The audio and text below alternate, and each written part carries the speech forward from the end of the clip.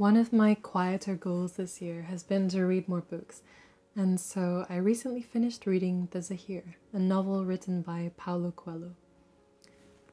A few reviews I read about the book were controversial, and although I myself did not completely gel up with the novel's entirety, I still resonated with and found many gems of wisdom within it, as I often do in Coelho's writing. One of the moments that prompted me to pause was when the topic of telling your story arose. The protagonist's wife, Esther, had grown sadder and more confused over the years as to her purpose in life, and the thought that people were usually good at pretending that they were happy when in fact a deeper sadness lay within.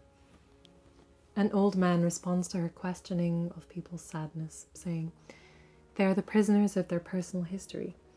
Everyone believes that the main aim in life is to follow a plan. They never ask if that plan is theirs or if it was created by another person. They accumulate experiences, memories, things, other people's ideas, and it's more than they can possibly cope with. And that's why they forget their dreams." The protagonist gradually becomes aware of the fact that Esther had started telling people her story, and that in doing so she could release versions of herself that were holding her back in some way. I began to reflect on this. When I was growing up, sharing my story or my side of things in general was not really an option. As I grew a bit older, I met people who did speak about their lives. They prompted me to speak too. They asked important questions that I had never answered but had wanted to, and gave me the space to simply be listened to. When I finally felt brave enough to share some of my stories, the hardest things to voice were always the moments I had kept most hidden away. Yet they were the most important ones that I had to speak about in the end. The meaning behind all of this might be quite obvious for you who is listening, as it has always been kind of obvious to me too. But I realized upon reaching this point in the book of the real significance behind sharing our stories. When we are growing up, and especially if we grow up in environments which are hurtful, we are usually taught what our stories are. And if we are told who we are at our core over and over again, even if at first we know it isn't true, we start to believe it and it becomes our story. Aside from storytelling moments being times of connection, whenever I had shared a story from my life or a narrative that I'd been clinging to, it had been like a weight being lifted from me. And along with tears, voicing the words released their hold on me in some way. It was like sediment at the bottom of a barrel that had been building up over the years, finally being cleaned out. Sharing the narratives and stories had at times felt exposing, but amongst the right people, letting the words come out felt healing and left me feeling mentally, emotionally, and at times even physically lighter. A character in the Zahir says at one point, "It's not my story anymore. Whenever I speak about the past now, I feel as if I were talking about something that has nothing to do with me. All that remains in the present are the voice, the presence, and the importance of fulfilling my mission." I think that we often keep our stories and memories circulating in a loop within us.